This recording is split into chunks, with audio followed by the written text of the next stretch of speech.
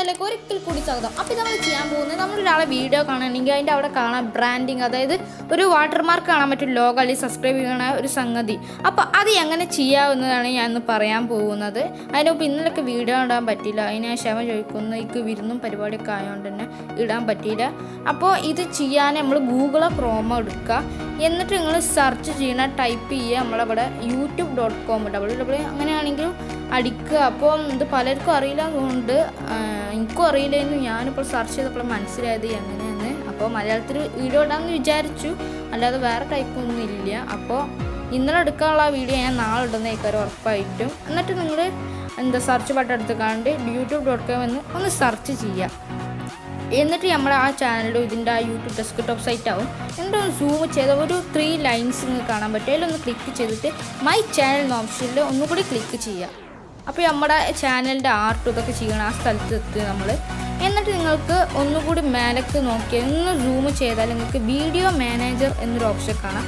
അതിലൊന്ന് just click ചെയ്യാം. Okay, അപ്പോൾ പുതിയ അപ്ഡേറ്റിന് ശേഷം ഇങ്ങനെയൊക്കെ വരില്ല മോഡൽ, അല്ലെങ്കിൽ നമ്മളിങ്ങനെ ടൈപ്പ് ചെയ്തിട്ടുള്ള മോഡലിലേക്കൊക്കെ വരില്ല. നമ്മുടെ ഓപ്ഷൻ ഉണ്ട്, ഡാഷ്ബോർഡ് അങ്ങനെയൊക്കെ വരില്ല.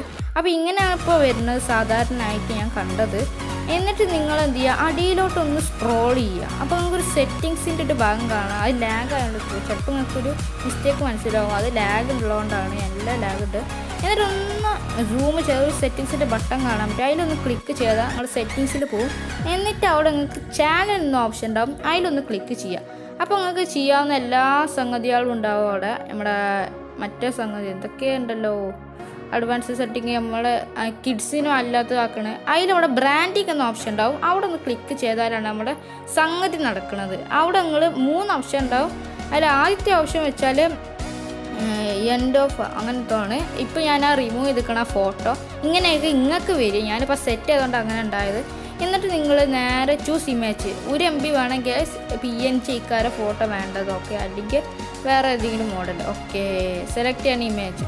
അപ്പോൾ നിങ്ങൾക്ക് ഇവിടെ ഇമേജ് എടുക്കുക, നിങ്ങൾ ഏത് ഇമേജാണ് വേണ്ടത് എടുക്കുക. ലോഗോ ആണ്, സബ്സ്ക്രൈബ് ആണ്, അത് എടുക്കുക. എന്നിട്ട് 3 ഓപ്ഷൻ ഉണ്ടാവും.